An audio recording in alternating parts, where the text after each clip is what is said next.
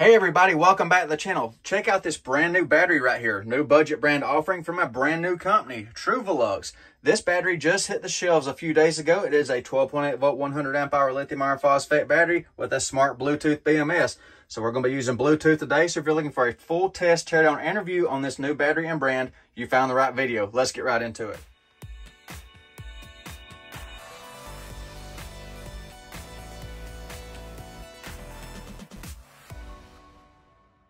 So I'm going to run the capacity test on this battery first, so let me top it off. I previously charged it 24 hours ago, so I'm going to make sure it is completely full. So I'll top it back off.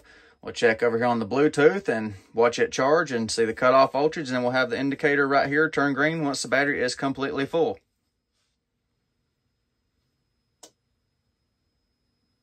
All right, the battery has completed charging, going by the indicator light on the charger right here, so the charging cycle is complete. It stayed at 14.6 for quite a while through the whole constant voltage taper of this charger, which is a good sign. A lot of these batteries drop out due to a high cell, but this one stayed there for a while, let the charger taper all the way down. Good sign to start with. Now I'll check the accuracy of the Bluetooth reporting from the BMS and the battery with the standalone meter. The battery Bluetooth app is showing 14.0 volts, and the standalone meter is showing 14.04 volts. So I've got the TRUVALUX connected to the capacity test rig, the same setup I always use, the sample and shunt energy meter and the alpha inverter. We're going to test the capacity on this, see what it's got. But before I do that, I want to show you the Bluetooth right here, show you a different screen on it. So there's one page of the screen. I'll show you some more later, but the battery's at 81 degrees at the start of the test. There is the cell voltage deviations after the battery's been resting for about 10 minutes. And then click the dashboard page right there, showing state of charge 100%. Charge and discharge MOSFETs are on. So 13.9 volts now, 13.9 volts right there.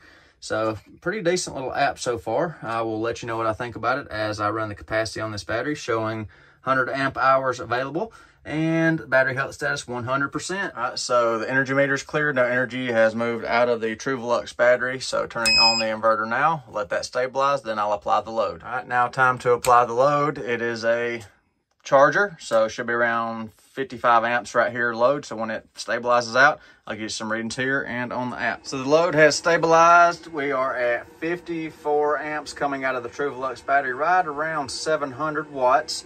And going over here to the app, they've got an available time remaining right there of 1 hour and 52 minutes. So you see how the capacity's already moving through. 53 amps reporting right there, 695 watts.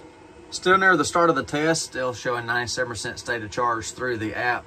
Just want to show you another page right here, the cells page again.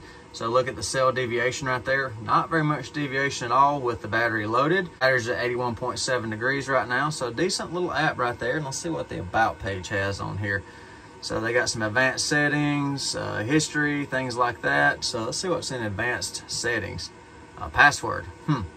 I did not see anything about a password, so maybe can't access those without previous approval from the manufacturer. And then on the about page under the history tab, this is pretty cool right here. It shows you a track of the voltage and things, the current. Yeah, that's pretty slick right there. So they got, let's see what else they got right here. State of charge percentage. Let's scroll over here. Yeah, that's pretty cool. Look at the capacity, and then yeah, that's a pretty neat little app. Then we also have a battery events tab right there showing different voltages and things. So, you know, packed full of features on the app. About to cross the halfway capacity mark, or estimated capacity mark. There we went 640 watt hours. I have a potential 1280, so about halfway there. And the Bluetooth showing 51% state of charge. About to reach the rated capacity on the TRUVALUX battery. So there we went, rated 1280 and 1280 delivered as of right now. Bluetooth showing 1% state of charge remaining. Want to make a note about the Bluetooth on the TRUVALUX. You can see I've burnt through 28 watt hours since that last seen on the TRUVALUX. And the Bluetooth is still showing 1% state of charge and 1.5 amp hours capacity. So it appears that the app has a little bug right there and doesn't track all the way down to 0. So we'll see what happens as I completely discharge the battery. The voltage is starting to crash off on the TRUVALUX. I'll record it live until we shut down either on the inverter low voltage or BMS disconnect. Making note, the BMS Bluetooth display just switched over to 0% state of charge at 1330 watt hours.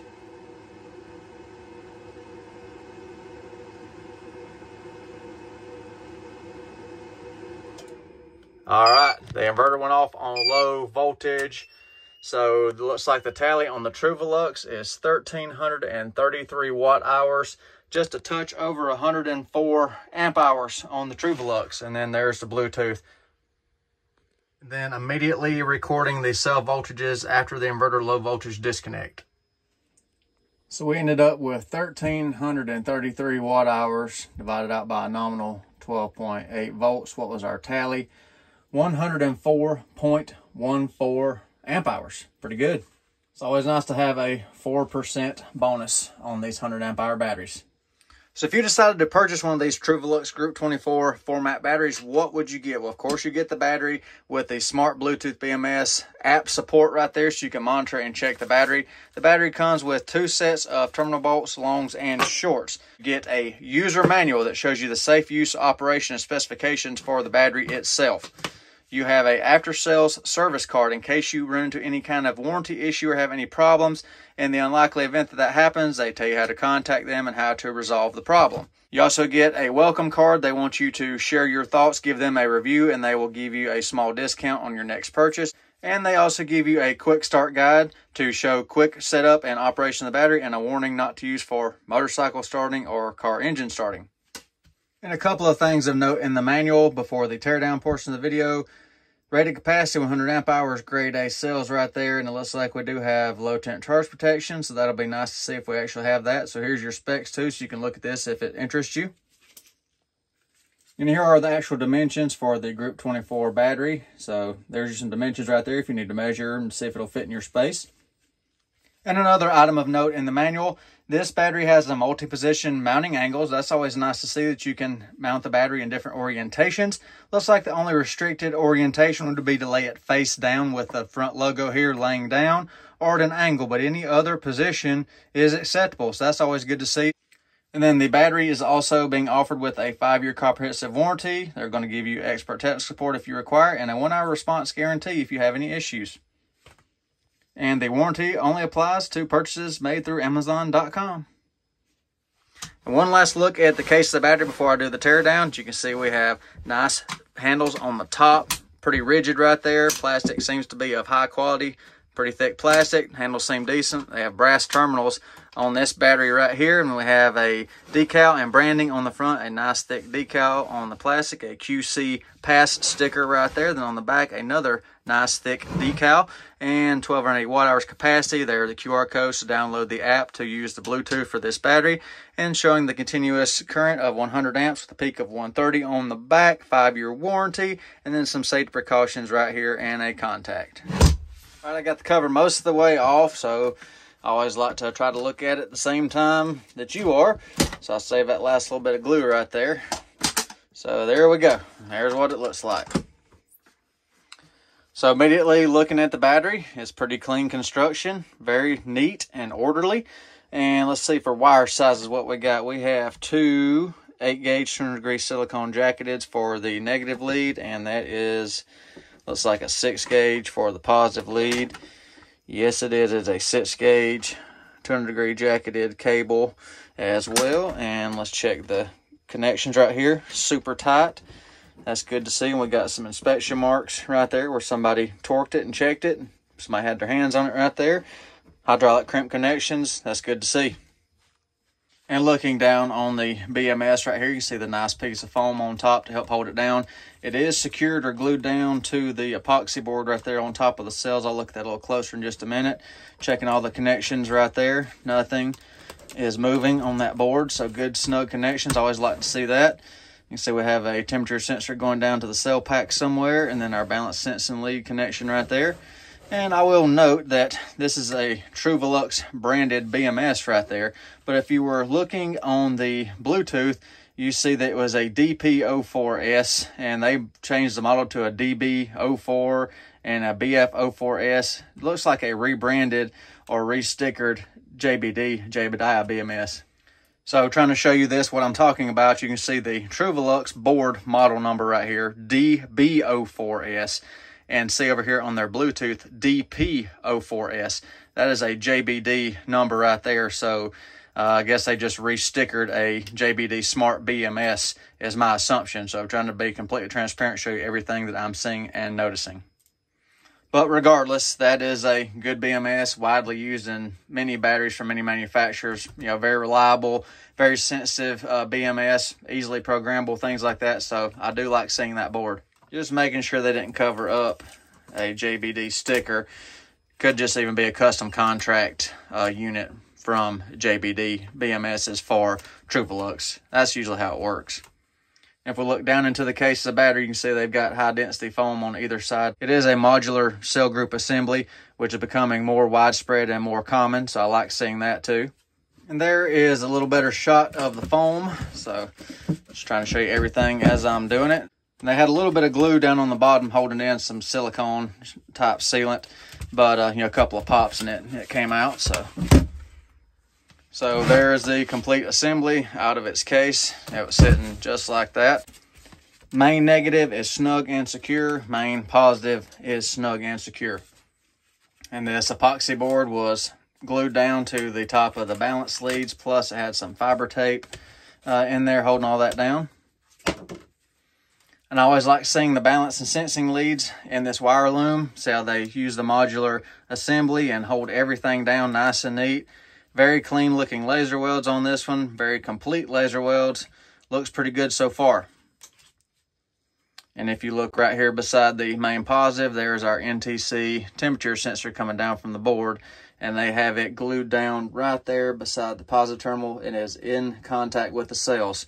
So that's good too.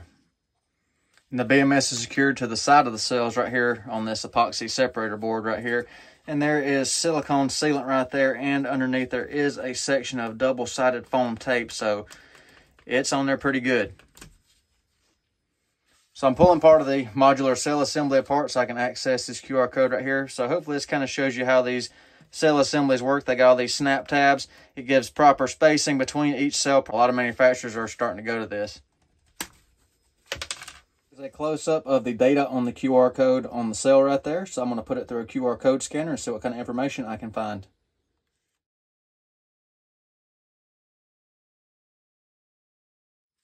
So as you can see from that QR code scan, it's an unknown vendor for the cells that are in this battery. I will do some more digging during the editing of this video. If I find any other information or the manufacturer, I'll include it in a slide. I don't see any indication of used cells or anything like that, and they're claiming grade A. So I mean, they appear nice. I don't see anything to indicate otherwise at this point in time. And all the balance and sense lead connections are machine screw connected and secured down with some sealant on top of that, so no worry about anything moving there. And I'm going to show you something on the side of the BMS right here. If you look in between the heatsink and the board, you can see sandwiched in there that little white lead right there that sets the leads going to that switch. That is a high temp thermal switch. So the BMS has high temp thermal protection for overload conditions and overheating conditions. That's always good to see. So the sensor, NTC sensor for high and low temp charge protection, was glued down with apparently hot glue on this one instead of silicone sealant. So that's a little bit different, but that's just perfectly fine. It's actually more secure than the silicone based sealant. So let me get this out of this loom and we'll do a high and low temp protection test. It's now time to check for high and low temp charge protection on this battery. I've got the Bluetooth app pulled up right here so we can see our temperature sensor, see what kind of triggers or indicators we get on the app itself. I've got the power supply right here charging the battery, so we have functioning high and low temp protection during this test. Either trigger should drop this current out to 0, and we should have some kind of indication over here on the Bluetooth app. So I will do high temp charge protection first. I'll apply heat to the sensor.